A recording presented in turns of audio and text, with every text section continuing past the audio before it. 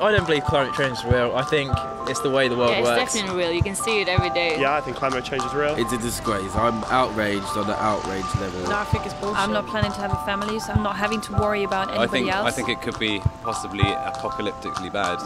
And what's going on with the weather? It's freaky. It's not a question of whether climate change is happening or not. It's a question of how we respond to it.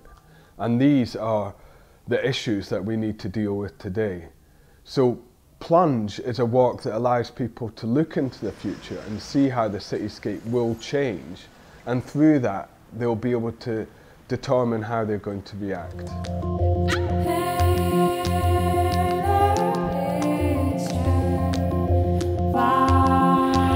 But that actually looks like quite a good map.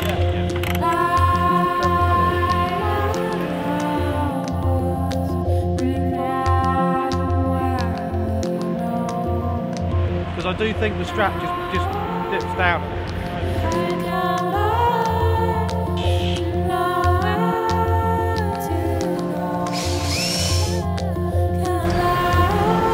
Power back up. Yeah. Jiggle that end again. Oh look.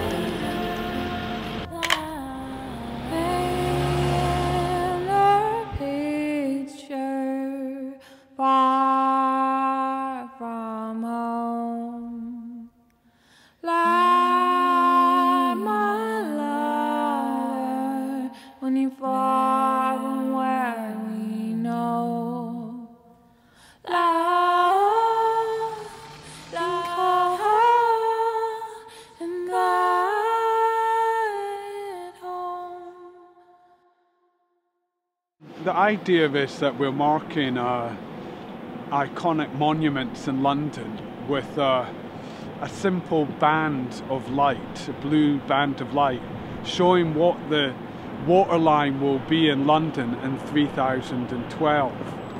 Originally I was interested in this idea of marking the waterline across buildings because I'd seen a film about the damming of the three rivers in China, and how they marked all the buildings with the line where the water would be once the dam was put in place. And if you were under that line, that meant you had to move. And if you're over that line, you're still okay. And that meant a huge migration of over 1 million people. So the symbol of the line was incredibly poignant for those people. Even though it's the smallest of gesture, it impacted on people's lifestyle in an incredibly profound way.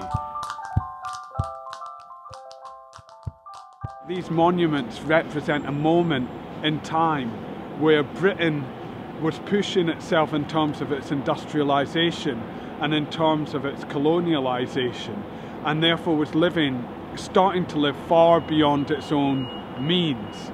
It's in a way a slight irony that people like the Duke of York here will always be above the water level, no matter how much London is submerged.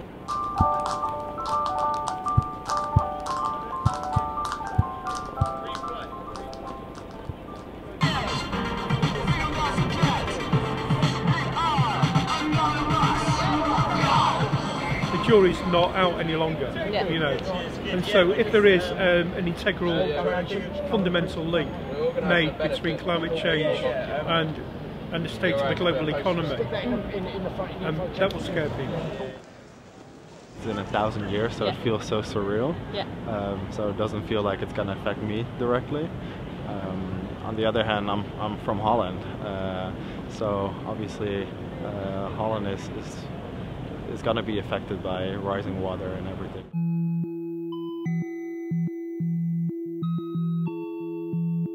We're Data, we're 3 artists that make art in response to particular social contexts.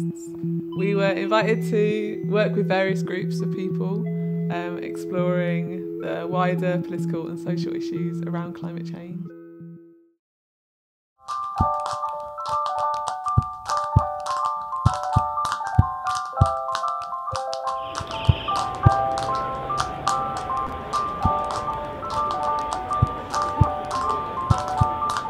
We're meeting here at Duke of York Steps mainly because it's a very convenient spot to meet motorcyclists and head off round past Parliament and around Westminster and Lambeth bridges, but also because that ring there shows where the water is likely to be in whenever it is, a couple of 100 years, if we go on as we are, and cycling is part of the solution. Back to the Duke of York!